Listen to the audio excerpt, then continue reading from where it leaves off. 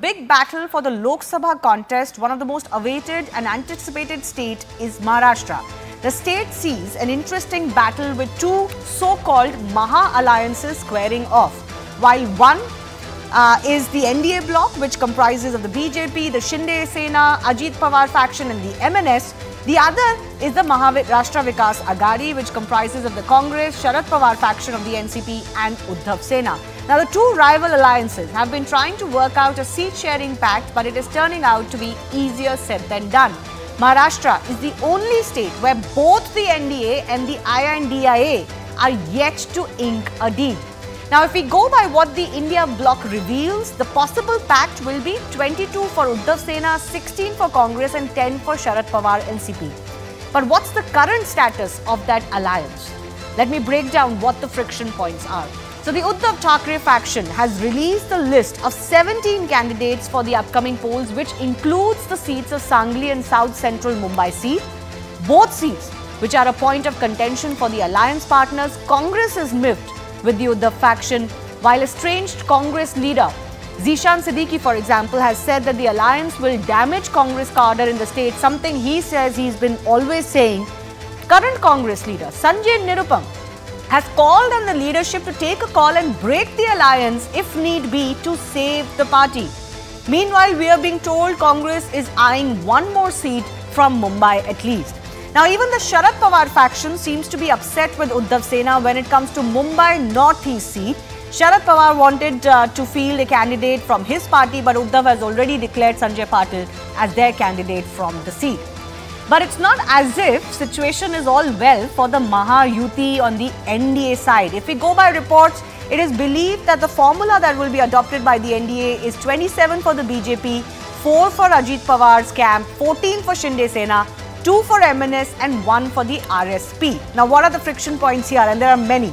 Thane, Marathwada and Khichdi are turning out to be the problem areas because the Shiv Sena, the BJP, the Ajit Pawar camp are all trying to vie for these seats.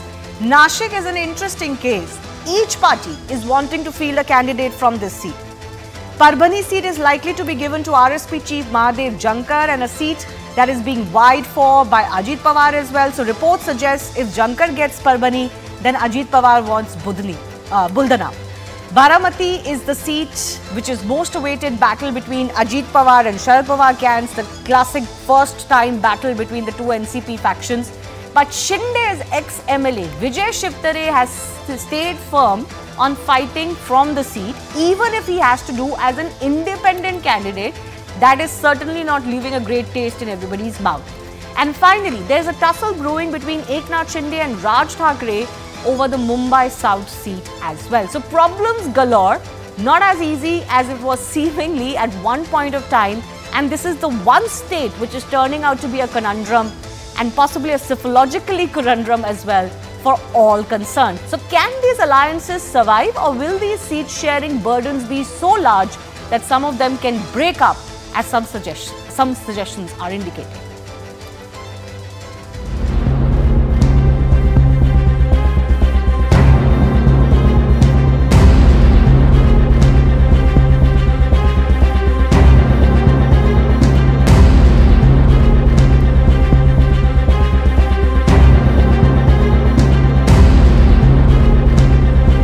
उद्धवजींच्या शिवसेनेने यादी जाहीर केलेली आहे. खरं म्हणजे त्यामध्ये सांगली त्यांनी जाहीर करणं योग्य झालं नाही असं माझं मत आहे. त्यांनी असं जाहीर करायला नको होतं ज्यावेळेस आम्ही चर्चेमध्ये आहोत. In politics, somebody is going to be happy, somebody is going to be unhappy, but at the end of the day, we come together and contest together, fight together against the Bharatiya Janata Party. हमारा शुरू से आग्रह था कि आप 50-50 करिए, 3 seat हमारा 3 seat आपका, लेकिन जिस तरीके से शिवसेना ने जोर जबरदस्ती की है और एक तरह से कांग्रेस पार्टी को अपने घुटने पे लाके दे दिया है.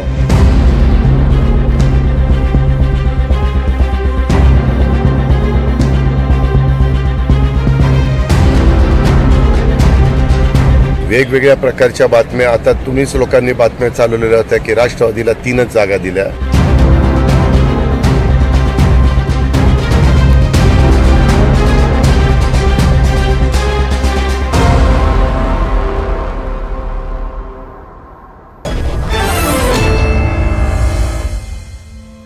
All right. right, let's go across to our guest joining us, China NC spokesperson of the BJP, Rakesh Shetty from the Congress party with us. China NC, you used to make a lot of fun about the unholy alliances, the unnatural alliance of the Mahavikas Aghadi. But look at what's happening in the Mahayuti. You don't seem to be on the same page either. Clearly, it's turning out to be a bigger problem than you anticipated. So first and foremost, let me please say that in election time, you're bound to have certain people who are aspiring, and especially when the parties become bigger and the leaders that are partaking in the election process, there are desires by one and all. But having said that, the actual confusion is in the Mahavinash Aghadi, as we would call it, because the MVA, you had Uddhav Thackeray's Sena today announcing 17 candidates without even considering the Congress when it comes to Sangli or when it comes to announcing Sanjay Patil from the Mumbai North West seat. I would want to say that if you have announced a list and your alliance partners have not acknowledged it, that's where there is a real rift. So please don't worry about us. We are here to stay. We are here to work in tandem for the people of Maharashtra, and keeping aside any kind of political ego, it is going to be an alliance of the Bharatiya Janata Party led by Devendra Fadnavis, Ajit Pawar ji of the NCP and Eknath Shinde ji as our Chief Minister. There is no trouble on our side. So please no trouble spare this one second. There are murmurs even from the leaders of your factions that they don't want to be part of the alliances. I am not making this up. Now, I can understand there are a lot of aspirants, and Maharashtra is turning out to be that tricky state because there are too many parties in each alliance. But there are people threatening to break away from your alliances your alliance as well. It's not like there's no trouble. There's no harm in accepting, Shaina, that there is trouble. Shivani, what determines victory and defeat? The vote share. The Bharatiya Janata Party currently has 49% vote share. With Ajit Pawar ji and Eknath Khadse ji and our alliance, which is rock solid as we speak, I think the vote share of the Mahayuti will cross 56%. That determines victory and defeat. No, but before that you have to decide seat sharing. There is a question of who fights from where. We are not talking about which way the voters will vote yet. Hold your horses, Shivani. Yeah. Shivani, when you go to elections, what do you go speaking about? You speak about the plank and the work which has been done under the leadership of Prime Minister Modi. And I want to say on record on your channel that victory is imminent for us. It is a few hiccups that everyone has before elections. Unlike Uddhav Thackeray's Sena, that has actually announced seats which are not even in their so-called kitty, and that they have announced it to kind of the dismiss BJP the Congress party. That Rakesh is Shetty, much the fact that the Shiv Sena Uddhav faction has gone ahead and announced their candidates, Congress has not been participating in some of these meetings since Monday, that looks worse, no matter what the problems on the other side may be. Yeah, you're correct. Today, Shiv Sena has declared 17 Lok Sabha candidates. And yes, in Mumbai, we had decided earlier that 3 seats will go to Congress and 3 for Shiv Sena. And 1 seat which we are claiming as the Sangli seat. But I am sure that our alliance is intact, Mahavikas Aghadi is intact. And by evening, Mallikarjun Kharge, Mukul Wasnik and Shri Uddhav Thackeray ji will come out with a solution, and we are very much confident about it. Okay, 1 second, I have to interrupt you. Unfortunately, we're getting some breaking updates now. And this is the big one that everybody was waiting for. No relief for the Delhi Chief Minister Arvind Kejriwal as of now. Delhi court has issued a notice on Kejriwal's main petition as well as application for interim relief. The court has noted that noted grounds raised in the main plea and the interim plea are similar. But this is all. There is no relief just yet. Let me go across to my colleague Ananya to understand this better. Ananya, break down what happened today. Well, the Delhi High Court heard his petition with regards to interim relief, and as the main petition also, the court has now issued notice in both of these petitions. However, the court had made a categorical finding that the relief that Mr. Kejriwal is seeking, both in the interim and the main petition, are similar in nature. And if at all an interim would have been granted today, it would have been like granting the same relief to him in the final petition. And that's the reason why, in fact, the court has granted an opportunity to the Enforcement Directorate to actually put in its reply on both, in fact, the interim application and on the main petition as well. Just for the benefit of our viewers, Ananya, can you break down the interim and the main plea filed by Kejriwal? Well, Mr. Arvind Kejriwal in the interregnum was saying that if at all, the court is seizing off this particular matter, he should be released until and unless the final issues are actually decided by the court. However, in the main petition, he seeks to challenge the particular remand that has been given and allege that his arrest is completely illegal in nature, and that's the reason why he should be released, and this arrest should be termed as illegal. So basically, since both of these reliefs were similar in nature, the court thought that, it would be not appropriate to grant him any kind of interim at this point. Next now, Ananya, what's the next date of hearing, if any? Well, the Delhi High Court will be hearing this particular matter in fact, next few days. In fact, his the court has now issued notice in the main petition as well as the main petition for interim relief, which would be returnable on 3rd of April. So that's the next date of hearing when the court would actually be looking into this particular case. Meanwhile, his bail hearing is coming up tomorrow and his custody could be extended or argued against. We leave it at that, Ananya Bhatnagar. Thanks a lot for breaking down those details for us. Going back across to our Mumbai, Maharashtra guest joining us. Rakesh Shetty, apologies, I had to interrupt you earlier. You say that the alliance is intact, but there's seemingly a lot of problems you still have to override. And can I just point out, one of the problems for the India bloc has been, not just in Maharashtra, but pan-India, is that you're leaving it too late. I mean, some of the cases that are coming to light, for example, in UP and states that are going to polls in the first phase are quite dramatic. Aren't you leaving this too late? Hasn't too much time already elapsed? No, see, the election will be in different phases. So we right now, if you see the list, phase 1, 2 and 3 is completely cleared. Now talk about Mumbai, it was in phase 5th. That is the reason this was being delayed from this. And later the talks would happen and then we declared it. But the phase 1, 2 and 3 is already cleared from our side. But don't you think that your alliance is on shaky grounds? It was always on shaky grounds, and now the seat sharing is finally coming back. Please highlight what Sanjay Nirupam and Sanjay Raut have said. See, this Indian alliance is intact right now. Mahavikas Aghadi is intact in Maharashtra. The problem is not so big enough. Now the problem is with the 4 seats. And as I have told you earlier, by evening, Shri Mallikarjun Kharge is going to talk to Uddhav Thackeray and this will be sorted. Sorted how? If this was to be sorted, shouldn't it have happened before Uddhav Thackeray announced his candidates from all of these seats? Shivani, after an announcement is made, how do you sort it out? After an announcement is made, how do you sort it out? Mr. Shetty? I want to ask that if there are already, we know how the Vanchit Aghadi is anyway not interested in supporting them. Sir, don't worry about us. We are very confident the work that we have done with our schemes and the way the Prime Minister has worked tirelessly for the people of Maharashtra is known to one and all. So, as far as we are concerned, please hold your horses.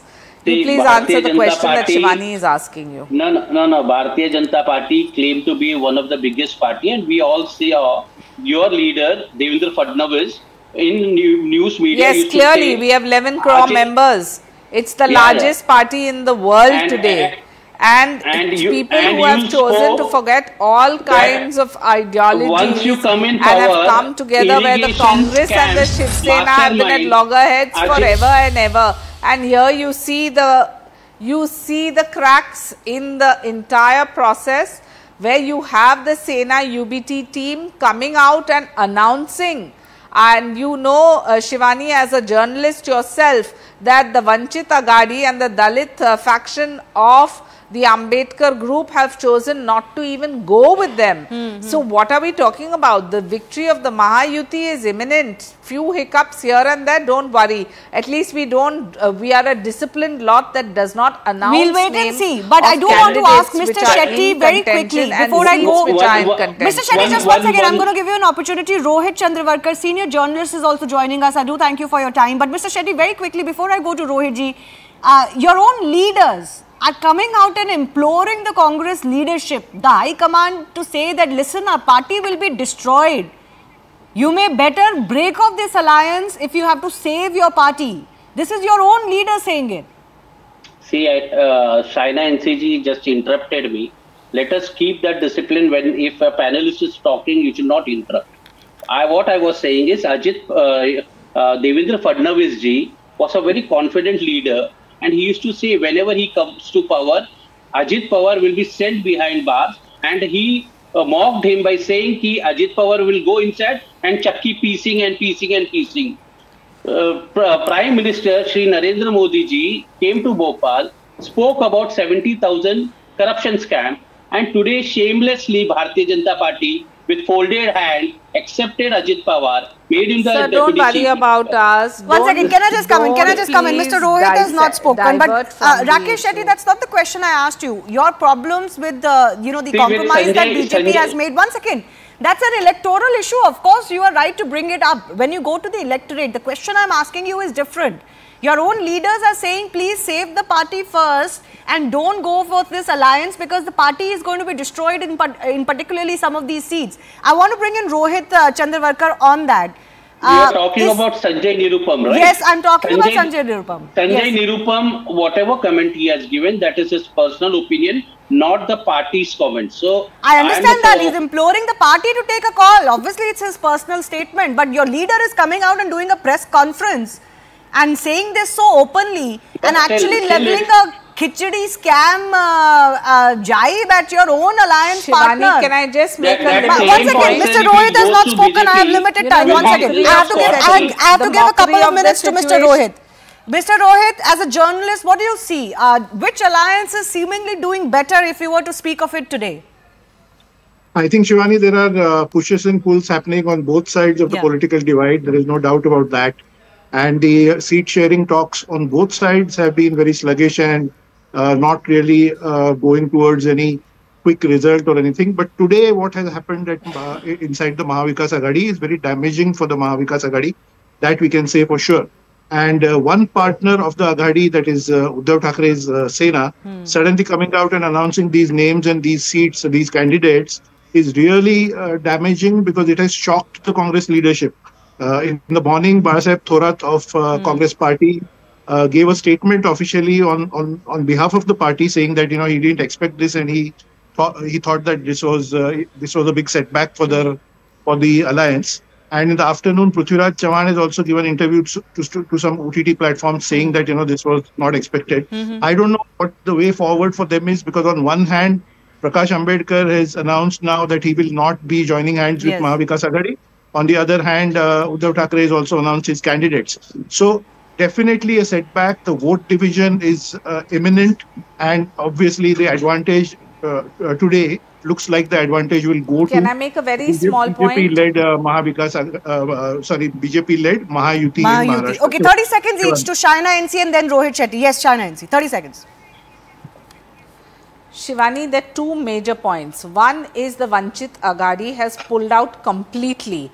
They have chosen not to go with the MVA, and we know that the impact it will have on their entire dynamics. Second, when you have Uddhav Thackeray's faction of the Shiv Sena speaking out so unequivocally and saying that these are our seats, almost as if it's Dadagiri. Sangli and Sanjay Dina Patil's Northeast is never been a part of even conversation. It is their problem to solve. But look at the reaction from the Congress. You have Sanjay Nirupam saying that the High Command must intervene. You have Balasaheb Thackeray absolutely in shock, up in arms, doesn't know how to contain the situation.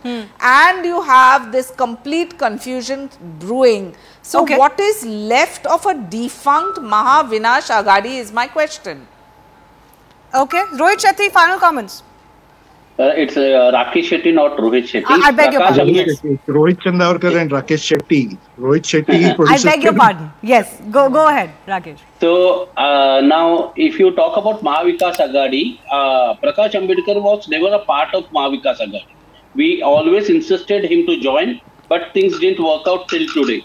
But when we China NCG spoke about the alliance, now what is happening with Eknath Shinde's son, Shrikant Shinde? Bharatiya Janata Party is not giving him seat in Kalyan, where he is a sitting MP. And they have forged, and there are a fight going on in Bharatiya Janata Party and Shiv Sena. And see, when this alliance happened, this Shinde Sena, this faction, always spoke about Ajit Pawar. That is the reason they have left. So you don't worry about us. You focus on your own alliance. Whether it's a Vikas Aghadi or a Vinash Aghadi. It is a Mahavikas Aghadi and because it's the not things true. People. Then why don't you conduct this BMC elections? Why BMC elections are pending in Mumbai? Can you answer it? For last 4 years, there is no election happening. If Bharatiya Janata Party is so confident, what is the question she asked you today?